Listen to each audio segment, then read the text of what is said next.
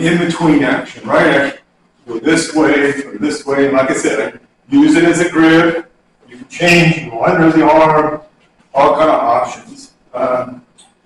We also have this motion, right? So covering hands, right? So I kind of got this wrist and this elbow. This comes over the top, and I can use this in kind of the same way I'm using this action, right? I'm trying to tighten up all the fella.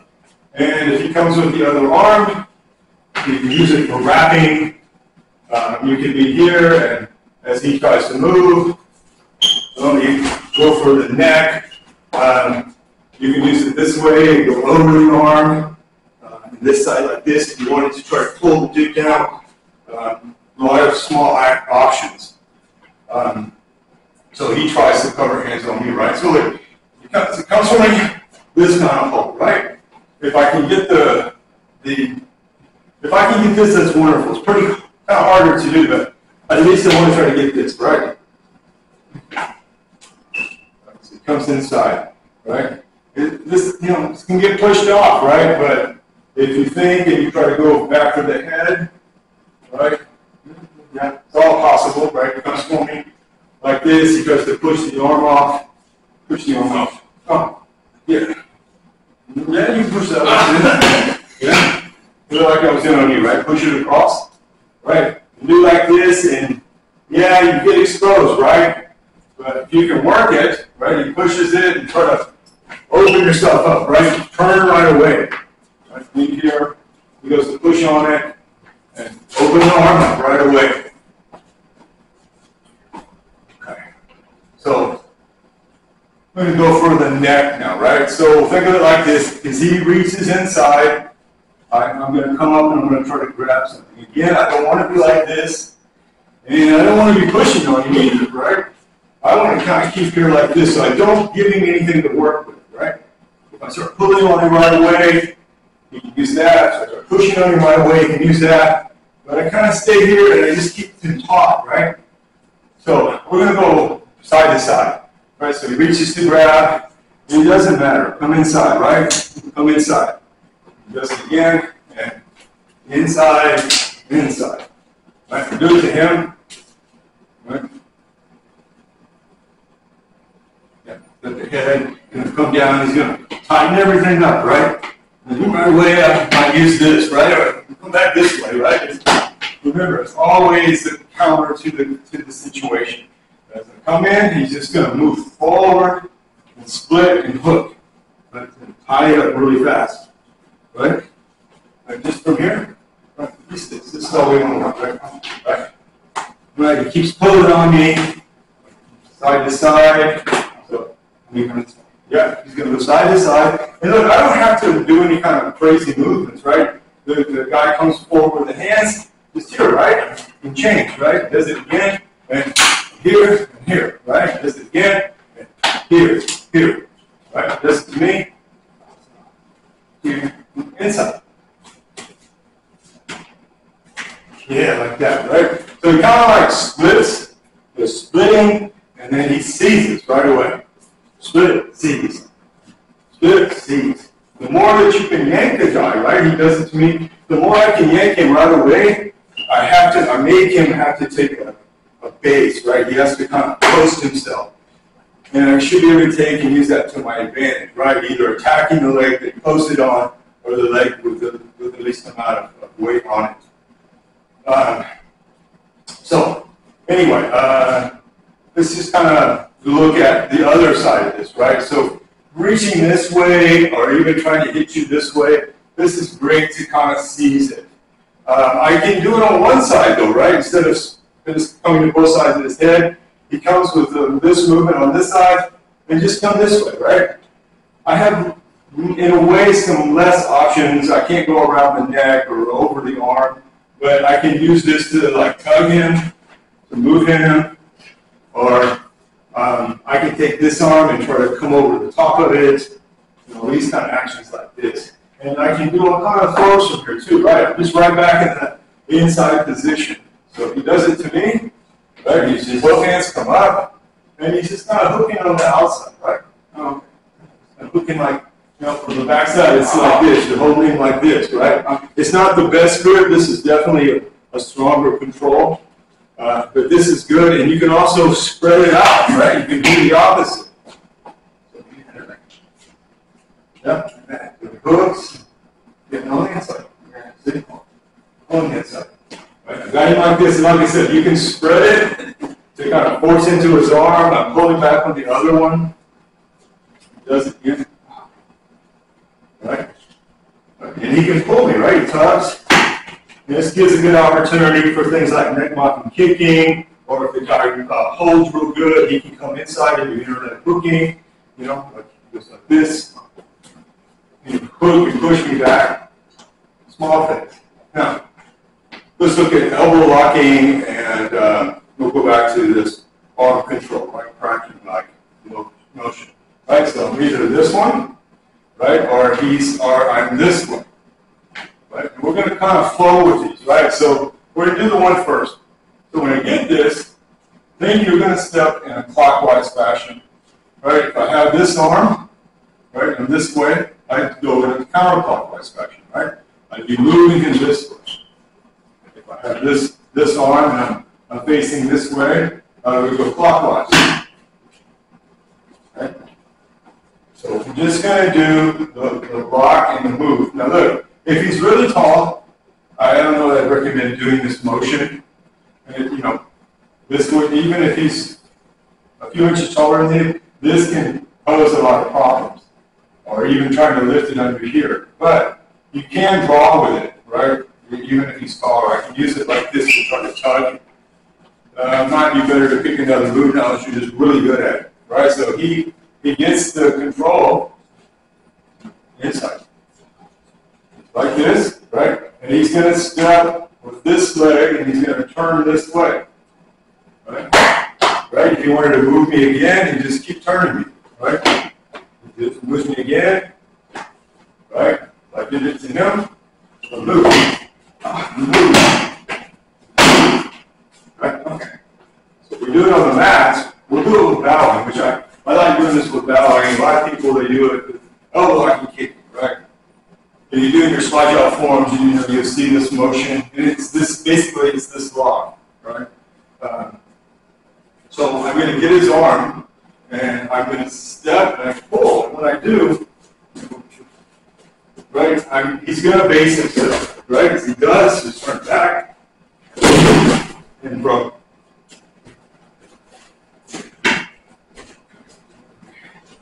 So the other one. Right? If you think about it, you're this way, and I want to move him. I'm not going to move, right? In this regard, right? Look, I stepped with a lead. I've got him under the arm. I'm going to kind of step with the rear, right? I'm going to step around, and I'm going to expand this, and I step. Right? I step. I step. Okay? Jonathan does that to me. He's got my arm. Other direction. There you go. He's going to move me, right? Moves me. He's got a hybrid extend this, right? Now you can really hurt somebody's arm with either one of these two moves. Remember, if you're in a class setting, don't try to, you can do this like this and go really hard and hurt the guy really bad. Same thing with this. You can yank on this, or remember it's a hinge, right? It goes like this. Some people do like this, right? And they'll go against the hinge. You can tear tendons and other connective tissue, ligaments. You can tear up the stabilizer muscles, the head of the muscles. Same, especially with this one, right? This kind of actions. And I know people like to do that when they're grappling or wrestling and stuff like that. But why? I don't want to hurt the guy and then he's out for a month or 6 weeks and you took away your training partner. Just don't let you go get in the way when you're practicing stuff. So we're going to try this with 2 moves, right? So I'm going to go 1, and he's going to reach to grab with the other arm. I'm going to wrap, and I'm going to step this way, right?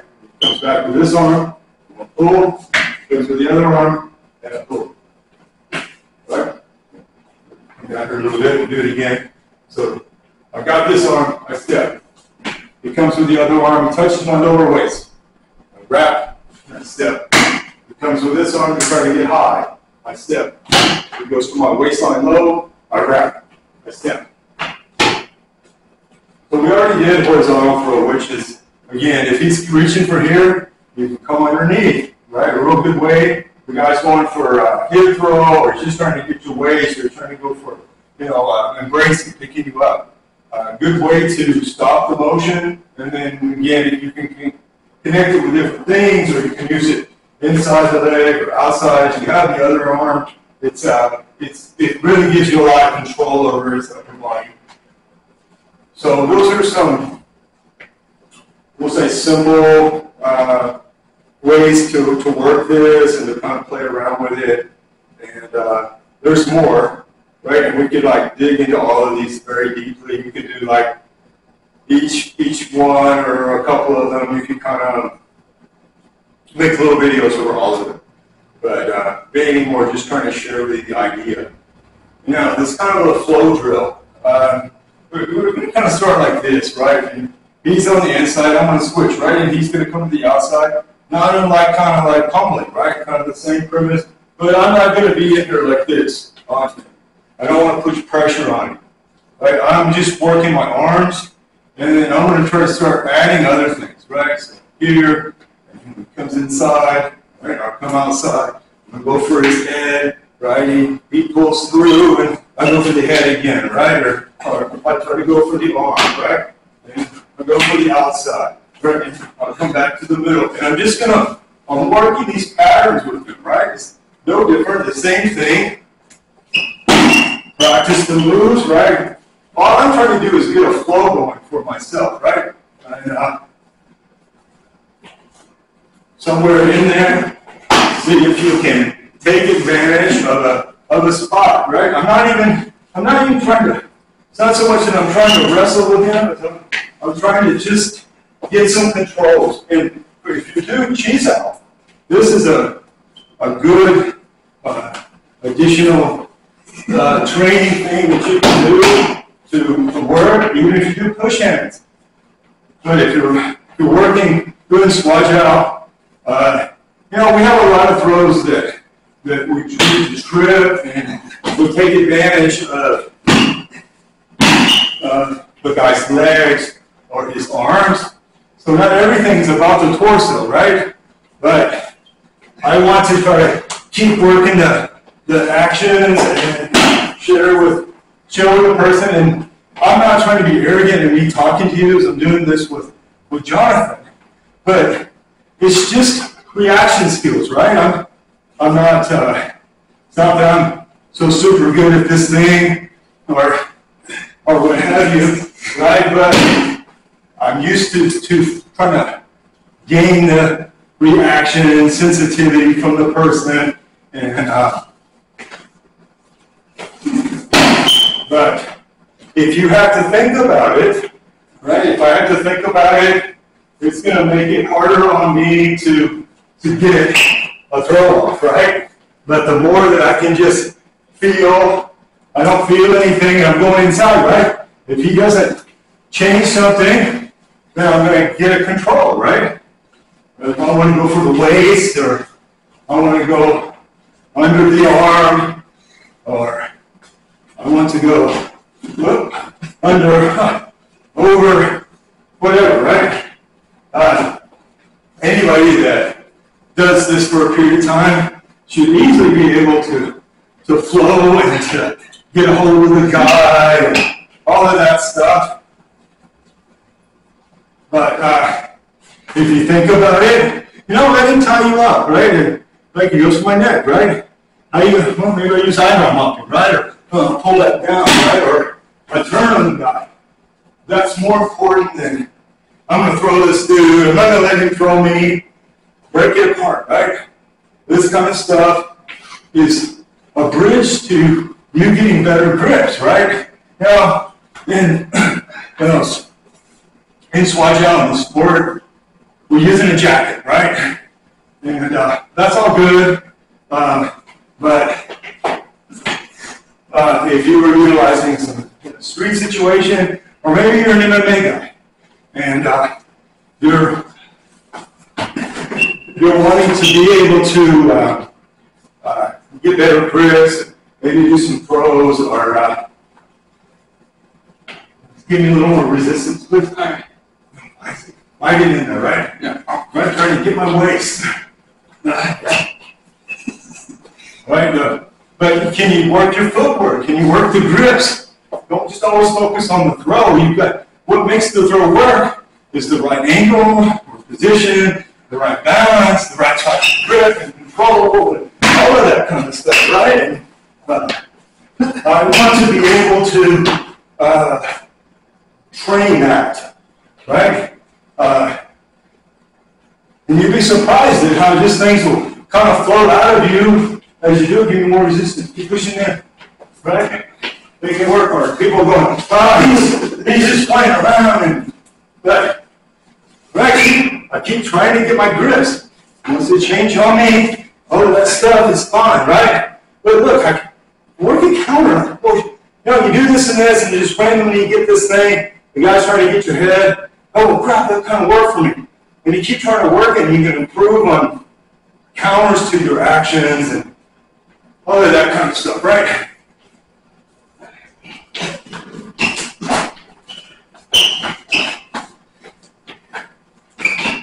But remember, keep it simple, right? It's you got around the head, around the waist, over the arm, under the arm, and then you got different ways to control this arm, right?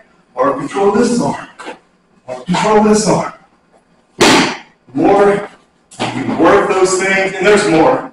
I mean, this is not all of them, but look, I want to try to control this dude's arms, right? You know, if he's got my arms. The same thing with the jacket, though.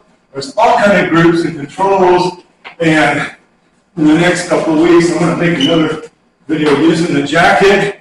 But look, I'm not like putting any, I'm not like fighting this guy, right? You waste all your energy, right? I'm just in here and full with this guy. If he wants to move me around, let him, right? Just moving me, I don't care, right? I'm moving, right? When I do it, I drop weight. I change the angle, right? I'm not trying to fight it hard. He wants to move me around. Let him, right? Let him pull me. If he wants to drain his energy, I don't care. Remember, if you're doing it for sport, right? You know, part of it is your endurance, your conditioning can outwin the other situation a lot of times, right? Right? You have these grips just off the wrist, these. You can get all these too, but don't fight it. If I get this, and he goes to start trying to, I don't know, go for my head or my waist or whatever, don't fight it like this, right? Forget that. He goes for my head or my waist, do something else right away. Let him, right? You get something like this, and I don't care, he goes whichever way, right? Go right into something else. Use it like a trap, right?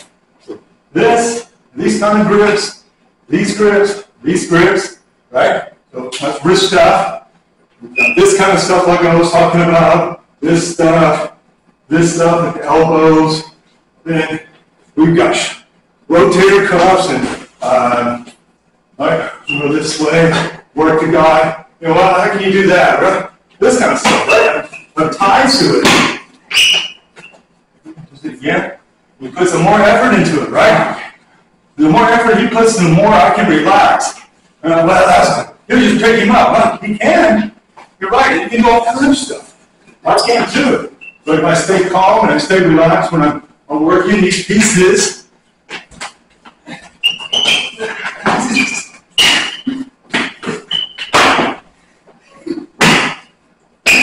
I get him moving, right? Remember, it's like in Wing Chun it says, if he moves, he gives me a gift.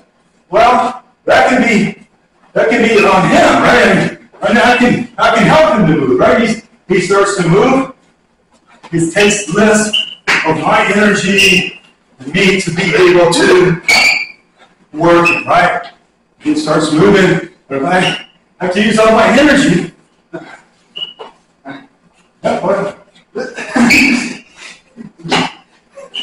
if you look, I have my things that I like to work, and if you work this kind of stuff, you will too. Right? You'll develop neutralizing moves, actions you like to do.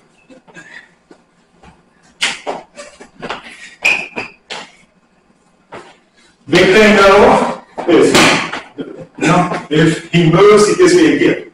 At the same time though, it's kind of a crux, right? If I can keep moving and I don't make myself too static, right? He gets me moving.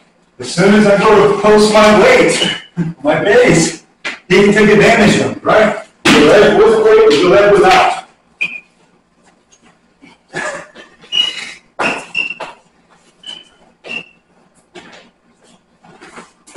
Right, he's got the arm, he needs to do something immediately. He moves, right? So, this is fun. I'm not trying to be arrogant or I'm so great at this or anything. If you put your time into it, you can be better at this than me. It's just a fun game, right? But you're learning at the same time. It's processing in your brain. You can take this to another level. I say that because, like, I also teach Wing Chun. And if you look at the mechanics of, like, Chiao, right? You're doing this stuff, you're making it, you're attacking off of your bridge, right? This just closes the distance even more, right? I'm in here and I'm working this guy. If you're a Wing Chun guy and you want to learn some controls, or grips, or how to do, then add this little training. But later, you're in here and you're working this stuff. I can just as easily go for a punch, and if he knows what he's doing, he parries it, and then he can work his, right? Then he can work his action. Look, punch, right? It's more for out there, right? Somebody on the street, usually they start blowing punches at you, they try to grab something, they try to push and pull you, right? And then from there, whether they know how to do it or not, most of the time they don't, you trip and you fall down. Because the leg was just in the right spot, sometimes they'll pick people up and slam them. If you train this, it'll improve your ability to wrestle in fight competition, it'll improve your ability out there, and if you like to wrestle more without a jacket, right? Without a jacket, this will help you a lot, right? Just remember when you're doing this, I'm really trying to go for his waist, right? Or I come high for his head, or under the arm, over the arm, I'm locking the joints, or I'm grabbing wrists, right? Those kind of actions. I really want to work this stuff. I'm far out, really. It's easy for him, like if he follows this, like pulls that hand, right? And then he takes advantage, right? He goes for a throw. He's got a good grip.